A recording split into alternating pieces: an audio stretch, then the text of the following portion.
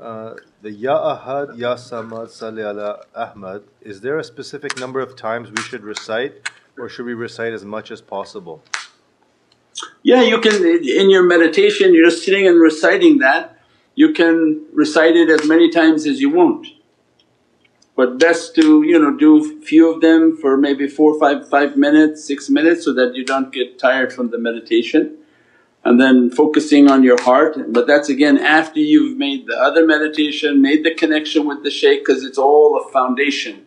If your connection with the shaykh isn't strong, these meditations and these zikrs don't take their full effect. So first it has to be the connection with the shaykh, that you're visualizing the shaykh, you're in the oceans of the shaykh, the faiz of the shaykh is upon you, you have a strong connection with the shaykh. Then you begin to practice with that same madad that Sayyidi dress me from these lights and from this secret, Ya Salli ala Muhammad, and khafi in your heart to ignite the ahadiyya, samadiyya reality of the soul and the light that Allah is depositing of Nur Muhammad. And that's why the Mawlid is so important, because the celebration, and that's why 3 days a week we're making intention for Milad al-Nabi under Mawlana Shaykh Abdul Faiz al-Dabastani's intention, that to be dressed from the immensity of its realities, from the Sultan al-Awliya that participated and put together those types of mawlids. With that intention we're asking Allah to dress us. So with those mawlids opens the birth of that light within the heart of the person and the being, so that their Muhammadan reality it begins to blossom and begin to guide them and direct them towards Allah's rida and satisfaction, inshaAllah. As-salamu alaykum Sayyidi. Walaykum salam wa rahmatullah. Is there such a thing as spiritual heart pain? Sometimes we experience such pain but it disappears when we look at the shaykh's photos or do zikr. Forgive me. Yeah, sure, there's such thing as everything.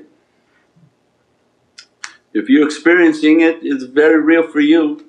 So the heart is a energy location, like an energy instrument, and sometimes the energy can come in vibrations that are peaceful, and there can become energies that are in huge fluctuations in which it's very heavy onto the heart and they feel like their heart is palpitating or that they're going to have heart attack, or it's all in Allah's hands.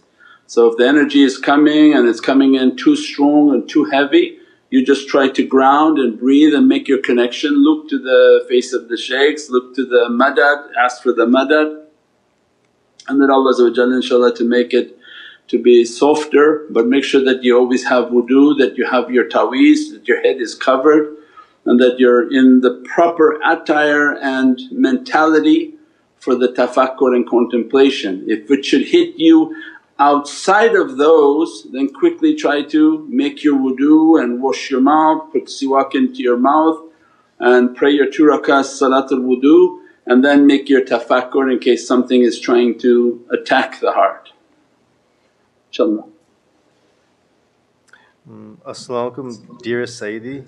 Walaykum salam. Thank you for everything. Could you please explain how to understand the existence of negative energies and negative characteristics? Example, Satan and disobedience, even though creation is created from the ocean of Muhammadun Rasulallah, light of Prophet ﷺ. Please forgive me. Huh? Tawfiq answer that one. he just came back from Kashmir, so he knows. Shaykh, what is it? Yeah, inshaAllah. Those are like philosophy questions, huh? Okay. So then the was a student was asking his shaykh, "Oh, I don't understand, Sayyidi, if shaitan is made from fire and Allah is going to put him in fire, isn't that his own element?" And then the shaykh smacked him in the face. And he's, "Wow, why'd you do that, Sayyidi?" I said, "Because my hand is skin, your face is skin, did it hurt?"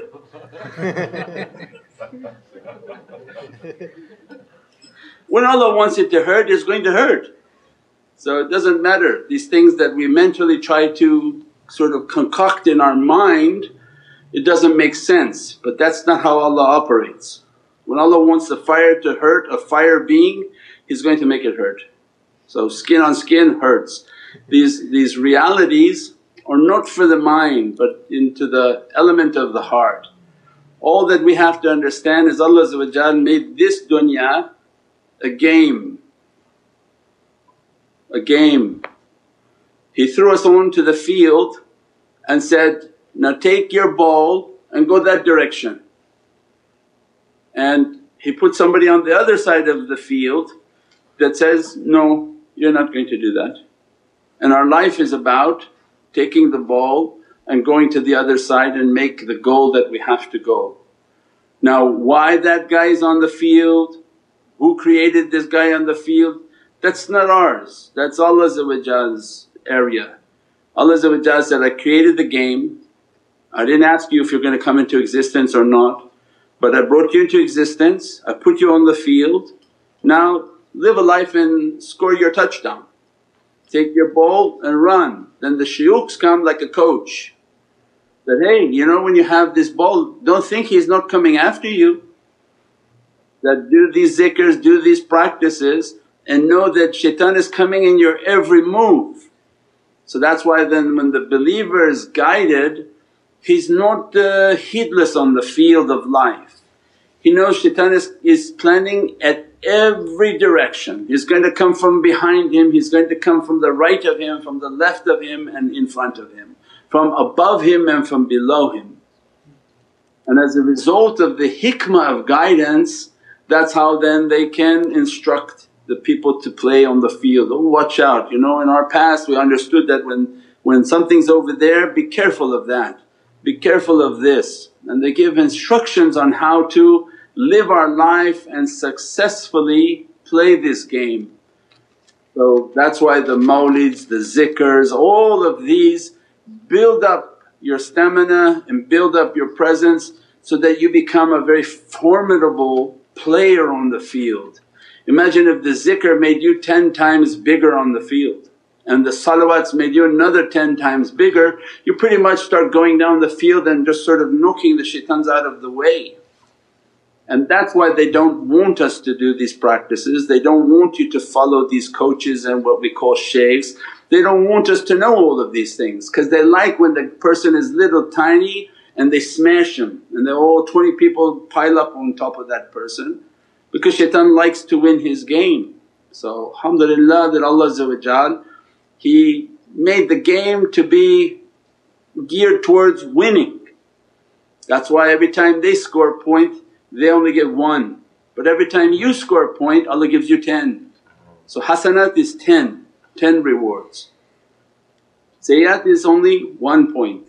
So they have to work really hard to push you back and Allah then is moving the game in our direction that, you know, move, score and you get lots of points. So alhamdulillah Allah has an immense love for us and we have to get up and struggle. That's why our life is about the struggle, not the victory. You know, who scores and doesn't score, our life is about struggling towards the end of that field. And it doesn't end until you take your last breath. And even in your last breath, life is just completely unknown to us. Its reality and its secrets are unknown to us. What happens in your last 7 breaths when you go every breath can be expanded by Allah in an infinite time of space. What happens in that breath, where does Allah take the soul at that breath? But what's important is that when He guides and He wants to guide a servant, He gives them to the hands of His guidance and His awliya. Their soul and their wujood is with the servant on their last breaths, so that they're there to witness, to defend against satanic attack at that moment and to take them to the destiny which Allah has written for them to achieve. So like having an attorney present with you at your side at your most necessary time into reaching into the Divinely Presence, inshaAllah. Sayyidi, as-salamu alaykum. Wa alaykum salam wa rahmatullah. How do we clear energy points? How do we what? Clear energy points. Energy point. Yeah, those types of questions, Shaykh, we have timeless reality, please. If you got the timeless reality, has all these questions and answers of energy and meditation, tafakkur, and also please make reviews on Amazon for the book. And these types of questions on the clearing of the energy, you know, like when you go to a doctor's office, everything you say it discloses 10 other things. So not particularly this person, poor person is asking the question, but this always is an example for us as a means in which to teach people that when we think about how am I going to clear out negative energy, you really didn't understand the madad yet. So it points to that direction. So I'm sure there's many people who have that question but didn't ask it. That how do I do this, how do I take this energy out, how do I fix this energy here, how do this… But then the madad wasn't understood. Because when the madad is understood, you don't have ability to do anything. Your zikr going to lift you, not these things going to go. Everything is based on my ability to vacate, to leave, to be nothing, and that the madad of the shaykh's reflection begin to reflect within me. So instead of… because if I don't have that philosophy, I don't have that understanding and that training, then it's all about me sit down, I'm going to say, Allah, I'm going to say, Alhamdulillah, astaghfirullah, with astaghfirullah I'm going to chase something out of me, I'm going to pull this out, I'm going to pull that out. That becomes completely something different in which you think you can take something out or to cleanse something. But the most powerful way is that my whole being is off and that I'm nothing and that I'm asking for the madad and the fires, and that the light reflecting from the shaykh is reflecting from the presence of Sayyidina Muhammad. And as a result, when I sit in his presence with my spiritual connection, like a satellite dish is reflecting the Nur Muhammad within me. And as I'm sitting there, that light is reflecting in me, the light is reflecting in me. That light, it knows what's wrong with you, it knows where shaitan is trying to hide inside of you. That's why if people try to avoid that, they feel uncomfortable with it, they say, oh something was happening when I tried to do it, but that's that reflection that needs to come. So when I sit in the presence of that mirror and it begins to reflect that energy upon me, I'm nothing, that dress me from these fires, dress me from these lights. And that's why then at that time I'm breathing and making my zikr with that fire's dressing. And later in the meditations I said that I'm nothing, that your light to come and I'm nothing, your light to come and I'm nothing. And I see myself to vanish and I see the faiz of my shaykh to be dressing me. And that was their muhabbat and love, they kept the hudur, the presence, and they entered into the ocean of the fana of the shaykh. If the shaykh is within you, then what is it that you have to take out? The shaykh is supposed to do that. Because if you're fully with him inside of you and that light inside of you, and that you've taken yourself out, then their light within the person is then perfecting them and cleaning them. And that's why Allah describes Prophet is like that. That's the reality, the Muhammadan reality fiikum, that Prophet is amongst you, within you. And that light of Prophet the Muhammadan light that the shaykh is bringing in is the one that comes in and begins to push everything out. Because it comes to clean out the Kaaba, right? The Muhammadan light comes to the heart and push out all the idols, there were all these things inside the heart. Because that's the virtue and the reality of the Muhammadan Nur. When it comes into the heart, it doesn't want anyone in the heart but Allah. So it pulls all the idols out, throws all the garbage out. And that's the blessing that Allah has given with the light and the love of Sayyidina Muhammad. Inna fatanaka fatan mubina. لِيَكْفِرَكَ اللَّهُ مَا تَقَدَّمَ مِن ذَنبِكَ تَأَخَّرَ يُتِمَّ نِعْمَتَهُ عَلَيْكَ فِي الصِّرَاطِ الْمُسْتَقِيمَ وَيَنْصُرُكَ اللَّهُ نَصْرًا عَزِيزًا. This great fatah, the great opening, that's is the light of Prophet coming into the heart of the soul of somebody. And that when he comes in is the light of Prophet is coming into you. Of course then Allah forgiving you, because Allah said, how can I punish you when light of Prophet is with you and you're asking for forgiveness. So this Nur Muhammad comes, and it should be so obvious for everybody who thinks from the world of light, because light completely diffuses. If we were all just light bulbs now and I spread a green light, the green light of course it enters you. So when somebody says, how can a light enter me? Because you're thinking physical. But if you're all just sitting there as light bulbs and a green laser starts to come through you, of course it's passing through your every element.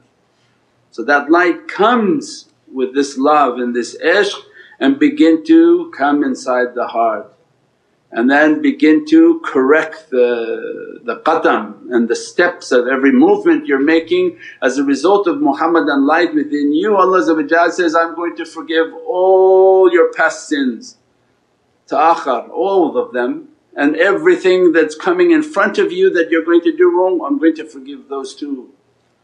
And then I'm going to support you on Siratul Mustaqim, because Prophet is Sayyidina Siratul Mustaqim. And Allah's support is with what? Yansurukullahu Nasran Aziz. Well, I'm going to support you with Nasran is Prophet Aziz, with Allah's might and majesty, that nothing can come against it and everything collapses in front of it. So this is Allah's opening, the Nasrullahi inna fatanaka fatan mubeen. The clear victory is if Prophet light is within your soul. That's the most victory that anybody could ever imagine, inshaAllah. Subhana rabbika rabbil izzati amma yasifoon, salaamun al mursaleen, walhamdulillahi rabbil alameen. Bi hurmati Muhammad al Mustafa, Tasir Surat al Fatiha.